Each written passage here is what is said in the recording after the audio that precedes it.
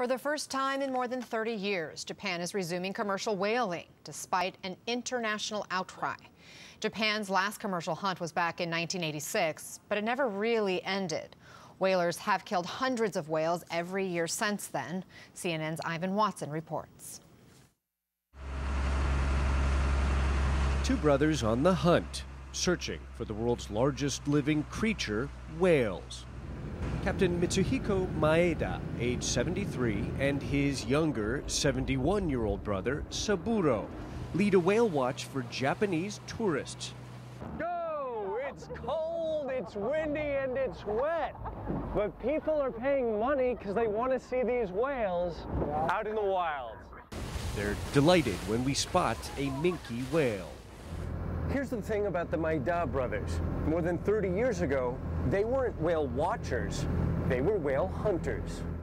This is Captain Maeda back in the 1960s, when he worked with a team harpooning whales. That hunt came to an end in 1986, when the International Whaling Commission, of which Japan was a member, imposed a worldwide ban on commercial whaling. That decision was unacceptable, he tells me, because suddenly we lost our jobs. But in fact, some Japanese whalers continued killing hundreds of whales every year, mostly in the Antarctic, under a special permit classifying the hunt as scientific research. Animal rights groups and some Western governments condemned the practice. Last year, Japan announced its abrupt withdrawal from the International Whaling Commission, declaring it would resume commercial whaling again within its own coastal waters starting July 1st. I was waiting for the day for the commercial whaling to restart again. Kiyoshi Ejima, a lawmaker and passionate supporter of the whaling industry, applauds the decision. It's a victory for you. Well, I shouldn't say victory. It's a start-off, kick-off point. Do you eat whale meat? Sure, of course.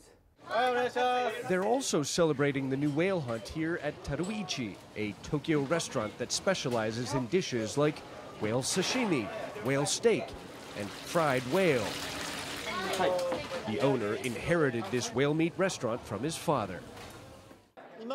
I hope the young generation that did not eat whale meat will inherit this culture and learn to eat it again.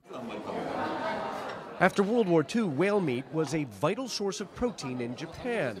But government statistics show these days very few Japanese eat any whale meat at all. There are fragile whale populations around Japan that cannot sustain commercial hunting, that cannot feed a meaningful Japanese market, even if there were one, for whale meat. Japanese supporters of whaling argue that the hunt is an important part of Japanese culture. Those supporters include Captain Maeda, the whale hunter turned whale watcher. Japan should continue whaling. I will continue whale watching tours. But the whale hunters should catch the whales. I want both to coexist.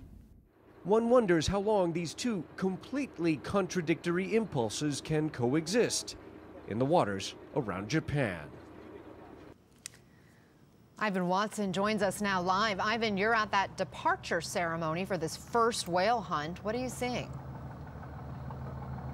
Anna, we've got a small fleet of Japanese whaling boats, about 5 of them, I'll let you see right here, that are going to go out for the day. You got lawmakers here, government officials, the mayor, who are all going to see them off. In case you've never seen a whaling boat before in Japan, the crow's nest is where the crew, the hunters, spot whales on the water.